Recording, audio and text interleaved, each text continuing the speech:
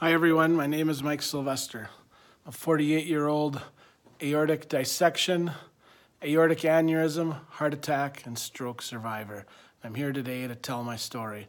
My story begins back in December 2016, watching a hockey game on a Friday night.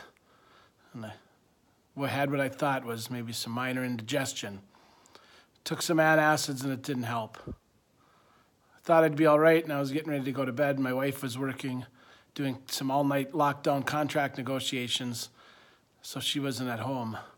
So after doing some internet searches, I kept coming up with signs of a heart attack, so I thought I better go to the hospital. So I drove myself in.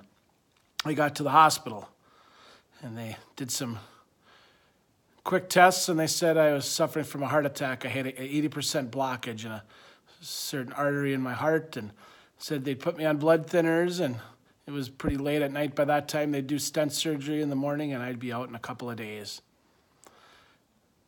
Well, that was the last thing I remember. I woke up about 3.5 weeks later. I had an aortic dissection. My aorta dissected all the way from the root all the way to my iliacs.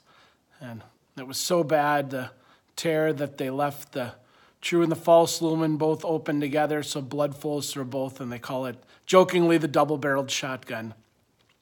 And thankfully for my cardiologist, following my stent surgery, I came back and I was recovering, telling everybody how good I felt, and then I started vomiting. I was sweating profusely, I was in a lot of pain, I was disoriented. Medical professionals were saying that it was probably the results of the anesthesia wearing off from the stent surgery, and that I'd be all right and just to let it run its course. The cardiologist looks at my wife and says, "We need to run one more test. I got to rule something out." And I asked him later on, "What were you thinking at that point?" And he said, "Well, I was thinking aortic dissection." I said, "How did you know that?" He said, "I recognize the signs." He said, "I was pretty sure, so I followed you down to the CT scanner. And I waited by the computer monitor for the image to come up. I saw it come up. I saw the dissection, saw it was bad. And I knew we had to do something. And I thanked him for saving my life. And he said, the only reason you're alive is because we scrambled the surgical team and basically in record time. And from the time I saw that dissection until the moment we were opening you up on the operating table was a very, very short period of time." So I woke up about 3.5 weeks later, and all I had was a series of hallucinations and nightmares to remember from the opioids and the painkillers. And I had liver failure, kidney failure. My blood pressure was about 190 over 120 following surgery. They couldn't get the blood pressure down. And there you can see me in the hospital bed, clinging to life. I had a blood infection. I had all kinds of secondary issues. Every time they pulled out the ventilator, my lungs collapsed and I couldn't breathe. They'd put it back in, but they don't want to keep you on that forever, so they'd take it out and it'd collapse again. This went on for about 3.5 weeks, and one day, just suddenly I woke up. There really was no explanation, but just woke up. And they sent me to intermediate care. They started explaining to me exactly what had happened. And of course, I had this sternotomy. My stomach had been opened up. I was in a lot of pain, and said I'd be in intermediate care for a month. I was in intermediate care for about a week and a half, and they said, "We're going to move you into Miller Dwan Polinsky Rehab Facility." That's our wonderful facility here at Essentia Health in Duluth, Minnesota. And so they moved me in there, said, "You'll be here a couple of months." I was there about a month and a half, and found out exactly what an aortic dissection was and how serious it was. And it ended up being related most likely to my unchecked high blood pressure and probably some really bad genetics and the stress of the stent surgery. So I had to work super hard in rehab, and there I am on the bike, biking away. And after a month and a half or so, I got to go home. And they were sure if I was maybe ever going to walk on my own again or go back to work. I'm a letter carrier with the Postal Service here in Duluth. And I went back to work about a month and a half to 2 months after my dissection. They were just amazed. So everything was going really well and life was really good. And that was that was 2017. That would have been March of 2017. Then in June of 2018, I had a follow-up CT scan and got a call from the nurse in cardiothoracic and said, "Mike, you need to come meet with the doctor tomorrow at 1. He wants to talk with you." And I didn't really know what it was about. Showed up in my postal uniform and sat down, and the doctor looks at me and says, "Well, you've developed multiple new aneurysms in your aorta, and you're going to need a couple of surgeries, and they're going to be really bad." And I said, "Wait a minute here. No. I'm good to go. Everything went well for me, and I'm all healed up." And he explained that because the dissection and tear was so bad, it had weakened the overall strength of the aorta, so my arch needed to be totally rebuilt, and I was going to need some stent grafts inserted into my descending aorta. So they got together with Gore Biomedical, and they custom designed a Dacron Gore-Tex titanium reinforced aortic arch. And here it is. And behind that is the sketch of the surgical plan the surgeon made. So there you can see the stent graft that is now my arch. And I also needed to have some preliminary surgeries on my neck. You can see the scars. They needed to bypass and transpose my subclavian and carotid arteries so they can insert stent grafts in through my neck and in through my femoral arteries as well. And that way they could avoid the shark bite surgery and do it with only a vascular approach. So I thought, well, that wouldn't be too bad. I had the 2 preliminary surgeries. Those went okay. And then it came time for the planning for the big final surgery. And they didn't want to have me on the bypass machine for so long, and everybody out there probably knows about post-perfusion syndrome, or pump head as they call it, and it's very real, and I had some minor issues after my first surgery, so they said what we're going to do instead of that, we're going to chill your body down till it's hypothermic. Then we're going to cut off your blood flow. Then we won't have to put you on the bypass machine. We'll just work on your aorta directly, and when we're done, we'll warm you back up, we'll start the blood flow up again, and things will be good. So I remember going in for the surgery and then putting warm blankets over my legs and looking up at the ceiling and thinking, is this going to be the last thing I see on this earth, this ceiling of the surgical room? And the next thing I remember is the surgeon waking me up and saying, "Mike, surgery's over. Everything went really well. The stent grafts all got put in, and you should be good to go and be able to get back to your life here pretty soon." And the surgery was like 12 or 15 hours, and I had started early in the morning. I fell asleep. And then fast forward to the next day, and I hear the neurologist is here, and I hear the neurologist say, "Yeah, it was a stroke, and it was really a bad stroke." What had happened at the time my circulation was shut off, developed a clot somewhere, and when my circulation got started up again, that clot lodged in my right middle cerebral artery, and that cut off blood to my brain for a significant period of time. And anywhere in your body, if your cells don't get blood, they die, and they die very quickly, and your brain is no different. And it's funny because everybody, a lot of my friends and relatives have always said, "Well, it grows back, doesn't it?" And no, it's not the lawn, it's not your hair. Once you have damage to those brain cells, they're gone. It's as if they opened up your skull and cut that part of your brain out and threw it away. And there you can see the image and the huge part of the right side of my brain that is no longer viable.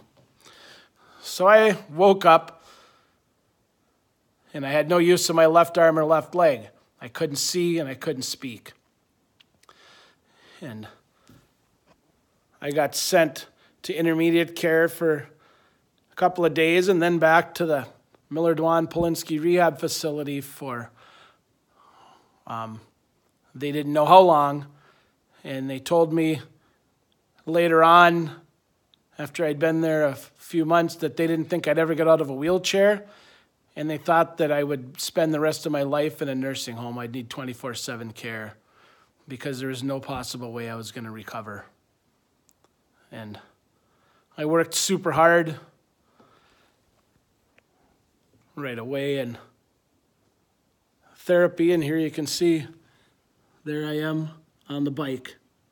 They'd tell me go level 2 for 10 minutes. I'd go level 5 for 20. Whatever they said to do, I'd double it. And I worked super hard. And eventually, after a couple of weeks, I got out of the wheelchair and I got into a walker. I had a walker for a few weeks and stumbled around. It seemed like a drunken fool. You know, if I had a nickel for every time I fell with that thing, I'd be sitting on a beach in Tahiti somewhere. So after a few weeks at the walker, I walked into PT and my PT woman says, "Give me your walker." And I said, "I can't give it to you. I need this." She said, "Not anymore. Start walking on your own 2 legs." She says, "We'll use the gate belt and you can use the railings." And again, I stumbled around like a drunken sailor and falling and getting up and falling and getting up. And I was a hockey player as a kid and through college, and my knees and elbows were sore. It was almost like I was starting over learning to skate again, because wake up with bruises on my knees and elbows from falling so often. And so the therapies went on and on and on all day long, 6 days a week, up early in the morning, and all day I would go through therapies: physical therapy, speech therapy, occupational therapy, psych therapy, and they just were very difficult and very grueling. I would just be exhausted and pass out when they were done at the end of the day. At night, I would spend the nights walking the halls because I knew I had to get stronger. So I would walk the halls all night long, and they would say, "Mike, go back to your room. It's 3 a.m. I'd say, "I got to walk. Can you put some coffee on for me?" I'd say, "Caffeine isn't good for your heart. How about just a cup?" "Okay." Then go back to your room. Then I'd just keep walking all night long. Then it'd be 6, 7 a.m. Then it'd be time for breakfast. Then it'd be time for therapy. And that went on, and they thought I would, again, be there a few months. I was in the Miller Dwan Polinsky Rehab Facility for about exactly 1 month. And they thought I would never get out of that wheelchair. And I walked out the front door on my own, and there I am, January 26th. 2019. Got admitted to the facility December 26, 2018. Walked out the front door, continued in outpatient therapies, and, it gets better every day. There's still issues, but here we are in April of 2019, and I recently found out I've been cleared to go back to work at the Postal Service, received my driving privileges back again after behind the wheel test and some other therapies. So I'm able to drive now, and they're totally shocked at that. And all I need to do is one more CT scan, and they've got to get an image and make sure all the hardware they put in me is still in place. And then I have a blood drawn and echocardiogram and some other tests. And once that clears, I'll be going back to work. So pretty amazing. The neurologist was so shocked. He said, initially, they told me I was a 1 in a million. He told me, "You're not a 1 in a million. You're 1 in 100 million. If 100 million people had what you had, maybe one person would recover." So I feel very fortunate for the care I've received here. And it's been really, really a long road, and a lot of pain and suffering along the way, and a lot of self-doubt too, and self-pity and depression. And I know a lot of you out there are thinking the same thing. And there's an easy way around that. Just think of what other person's shoes you'd rather walk in for a day or a week. Because believe me, there are people worse than me out there, and I saw them every day in therapy. So before you start feeling sorry for yourself or getting depressed, realize there are other people that have it a lot worse off. So once I realized that kind of got me around the self-pity and the depression, and I just realized life goes on. I've been dealt this hand. All I can do is play with it. There's nothing else I can do. I got the cards around the table, make my bets, and let the chips fall where they may. And, and then life goes on, and I'm just going to work hard and do the best I can and work hard in my therapies. And here's a CT scan that I had. You can see that arch they rebuilt. Amazing. It's like science fiction. There it is. The CT scan of my arch in place. Not really even sure how that's possible. That got shoved in through my femoral artery. They shoved. Also, I had a couple of descending stents. There's a shot scan you can see they're pointing at is the descending stent. The top of it, it goes down through my aorta, the upper part to the descending stent. Initially, when I had my first repair, it was the ascending repair, the Dacron sheath. They had fixed that. So that is still in place, but they rebuilt the arch, and then they put these descending stents in and have told me, those things are built to last 1,000 years, because I was worried. How long are these good for? And they said in 1,000 years, your body will be nothing but dust, and if somebody exhumed it from a casket, they'd find just dust and bone fragments in there, and they'd find those stent grafts, and they'd look pretty much like they do right now. So they're built to last, they said, about 1,000 years. So here I am, ready to return to work, and driving again, and feeling so fortunate. And, it's every one of these aortic dissections and aneurysms and surgeries are different. Every single person's story is different. Some are a lot more tragic than others, and some are stories of their friends or relatives. And, I was fortunate enough that my cardiologist said, we need to run one more test. I think something else is going on. And, the awareness now that people have for aortic dissections is amazing. And then to get the CT scans and find the aneurysms and have a plan to get those fixed, and I didn't have to have the shark bite surgery. I was able to have the vascular approach. So yeah, I had the stroke and it was bad, but your body has an amazing ability called neuroplasticity. Like I tell the doctor, you know what? My brain's so powerful. Other people might need 4 or 5 brains to function. I need half of one, that's it. I got neuroplasticity, and the healthy side of my brain is going to take over. It's like being a factory worker and somebody else calls in sick, so you say, hey, I got your back. I'll take care of your job today.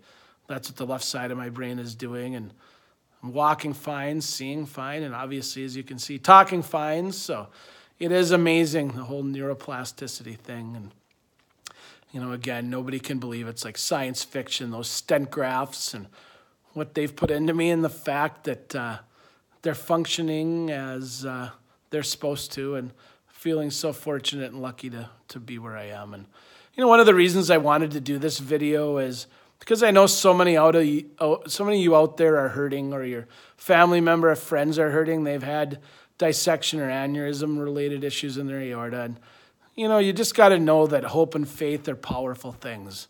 If you have hope and you have faith, you can really overcome a lot. So you have to have both. And don't ever let anybody limit you or tell you what you can't do or what you shouldn't do. Know your body and be smart.